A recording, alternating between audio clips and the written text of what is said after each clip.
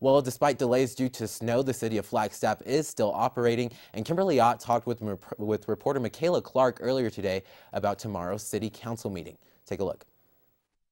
I'm Michaela Clark here in the studio with Kimberly Ott with the city of Flagstaff. Thanks for joining me. Thanks for having me here. So it's a big snow day today. Boy, it was. It was interesting. We were expecting even a little bit more, according to the Weather Service, but thankfully it wasn't. It caused the city to start with a 2-hour delayed schedule, just again trying to get folks in safely. A lot of it had rained the night before, and we had that thunder snow, and so there was a little bit of dusting of ice on the bottom, made it a little slick, but everyone got it in safely. The things I wanted to emphasize to your viewers about snow is now that most of the storm has passed, this is when we rely on our residents and businesses to help do their part, and that's to clear sidewalks in front of your home, in front of your business. It's required by a rule in the city of Flagstaff. We'll actually clean it up for you and charge you for it if you don't do it yourself.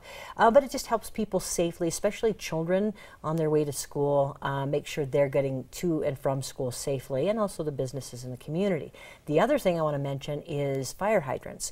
We've had so much snow that in some areas and neighborhoods of Flagstaff they're kind of buried, and so if you can help unbury a fire hydrant, that would be important to protect your home and your business. And if you're a contractor clearing snow, make sure you don't plow those fire hydrants in. So just some simple safety tips, and we can all have fun in the snow together. And so there's a Flagstaff City Council meeting coming up? Yeah, so this is a regular meeting. That means they're going to be taking action on, and they have a 4 o'clock session and a 6 o'clock session. At 4 o'clock, they're going to vote on animal keeping. This is a final vote on that issue and allowing people to keep animals at their homes.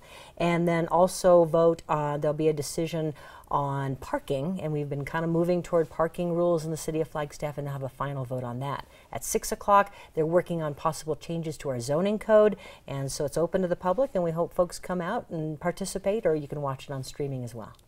Thank you for joining us today. For more information, visit naztoday.com.